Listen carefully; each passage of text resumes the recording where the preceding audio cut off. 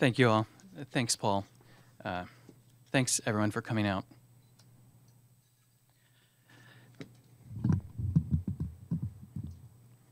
This looks good. Can you hear me? Lower. Oh, for the camera. No. Already botched my first appearance on C-SPAN. I guess I'd like to first thank C-SPAN's BookTV for featuring my reading on your program, and I'd like to thank Mission Creek Festival for making me a part of the literary lineup, which is amazing, and thank Prairie Lights not only for hosting this reading, but for giving writers like me and many other people a place to write in public. Much of this book was written at the coffee shop. American wit and wisdom began with some mass-mediated mischief. In the December 19th, 1732 edition of the Pennsylvania Gazette, Benjamin Franklin penned the following advertisement, quote, "Just published for 1733, Poor Richard, an almanac containing the lunations, eclipses, planet motions and aspects, weather, and the prediction of the death of his friend, Mr. Titan Leeds," end quote. Writing under the name Richard Saunders, he not only narrowed down the date of Leeds' death to the date and time, October 17th, 1733, at 3:29 p.m., but also the exact moment when two worldly bodies aligned, quote, "at the very instance of the conjunction of the Sun and Mercury." Franklin was a rationalist product of the Enlightenment who heaped scorn on astrologers like Titan Leeds. More crucially, Leeds was a business rival, and the printer's way up the ladder of wealth was often achieved by stepping on his competitors. Franklin claimed that the two friends frequently debated when the Cosmos had scheduled Leeds' appointments with the Grim Reaper. Quote, "But at length he is inclinable to agree with my judgment, which is most exact, and a little time will tell," end quote. When Titan Leeds did not die on that date, phase 2 of Operation Ridicule Astrologer kicked into gear.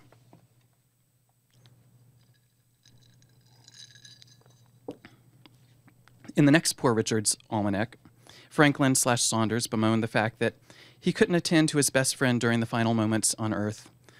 Oh, how he wished to have given Leeds a farewell embrace, close his eyes, and say goodbye one last time.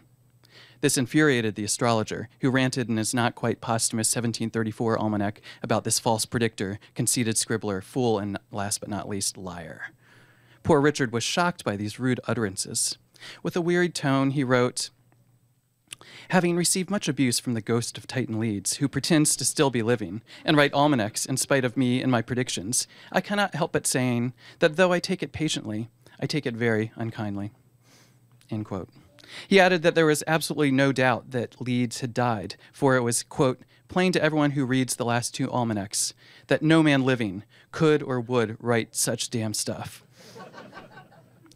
Benjamin Franklin owned and operated the printing press that churned out his competitor's almanac, giving him a crucial advantage in this war of words. This inside knowledge allowed Franklin to read his attacks, Leeds' attacks, before they even went to press, and respond to them. Quote, "Mr. Leeds was too well bred to use any man so indecently and scuriously," Franklin wrote, further egging him on. "And moreover, his esteem and affection for me was extraordinary." The astrologer's protests continued to pour fuel on the fire, which by then had captivated much of the colony's reading public.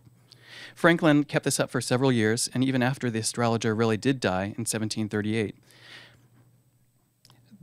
So, for instance, the 1740 edition of Poor Richard's Almanac described a late-night visit from the ghost of Titan Leeds, who entered Richard Saunders' brain via his left nostril, and penned the following message.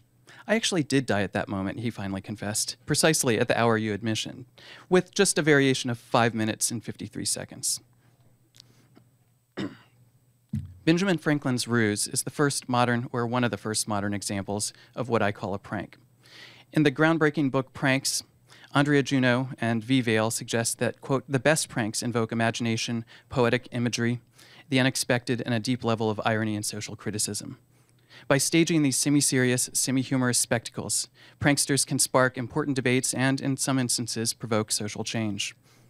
Unfortunately, the word prank is more often used today to describe stunts that make people look foolish and little more.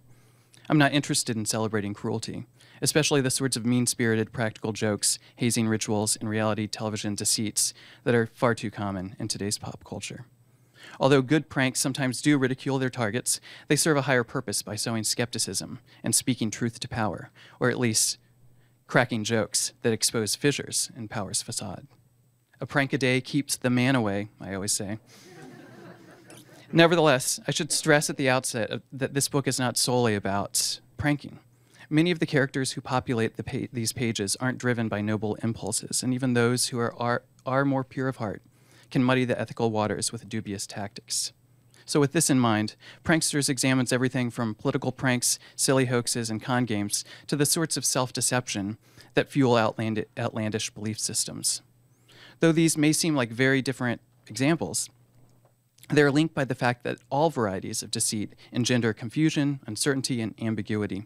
Spectators, whether they've been scammed by a swindler or witnessed a satirical street theater performance, can experience a single event in radically different ways. One person's prank can become fodder for another person's con, or, as we'll soon see, conspiracy theory. Pranks, hoaxes, cons, and conspiracy theories share another key similarity. People buy into them when they resonate with their own deeply entrenched worldviews. Conversely, they can also push us to think more critically about how and why we come to embrace false beliefs, while at the same time reminding us not to repeat past mistakes. As the old proverb goes, fool me once, shame on you. Fool me twice, shame on me. Though I prefer G.W. Bush's version of that. By viewing modern history through the lens of trickery, this book offers an offbeat and overlooked account of political, religious, and social life in the West. Yes, reason and Enlightenment principles shaped modernity, but so did chicanery and irrationality.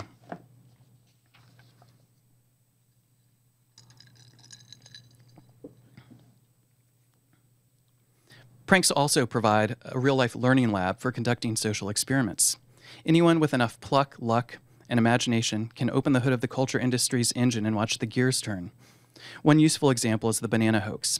In 1967, a rumor circulated that one could get high by smoking banana peels, though in reality, the only way to trip on a banana is to step on one. Sorry. The instigators were most likely Country Joe McDonald and Gary Chicken Hirsch from the acid-damaged jug band Country Joe and the Fish.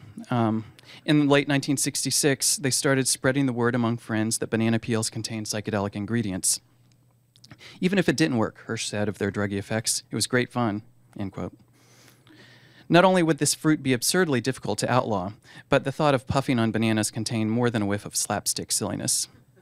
The story initially traveled via word of mouth, and the first printed account appeared in a March 1967 issue of the Berkeley Barb. Conveniently, Ed Dennison served as Country Joe's band manager and also contributed a regular music column to that underground newspaper. Quote, "I was fully involved in perpetrating the hoax when I wrote that article," Denson later admitted, though he denied penning a letter to the editor about a cop in the local food co-op who was, quote, lurking in the fresh produce section. The writer predicted that possessing large amounts of bananas would soon become a criminal offense. The smokable banana myth is a bit frivolous, sure, but we can still learn a lot from how it took root. Historian John McMillan notes that this prank reveals much about the social and media landscapes of the time. Underground newspapers created a virtual community connecting weirdos, radicals, and dropouts living in cities, suburbs, and rural areas. This alternative communication network ensured that few things remained local.